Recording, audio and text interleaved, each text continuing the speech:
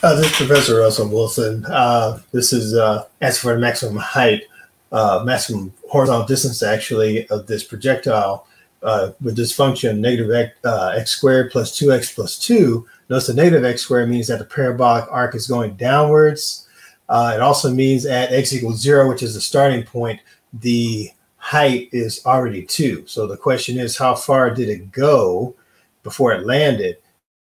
And we have about 2.73 meters or whatever it happens to be, it landed.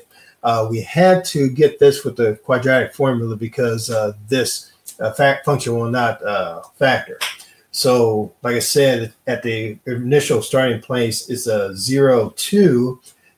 To find the horizontal distance, we're going to use x, which is the horizontal distance, by the way, equals negative b plus minus square root of b squared minus 4ac over 2a, the quadratic formula. Your a, if you will, is negative 1.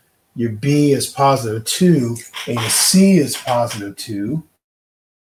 That's where it came from. B is positive 2, c is positive 2. So it sets up as negative 2 plus minus square root of 2 squared minus 4 times negative 1 times 2, which ends up being really 4 plus 8, which is 12. So negative 2 plus or minus the radical 12 over negative 2. Radical 12, since 4 times 3 is 12, radical 12 is 2 radical 3. So negative 2 plus or minus the square root, plus or minus 2 squared root of 3 over negative 2. And you punch that into the calculator, you indeed get 2.73 meters for the horizontal distance.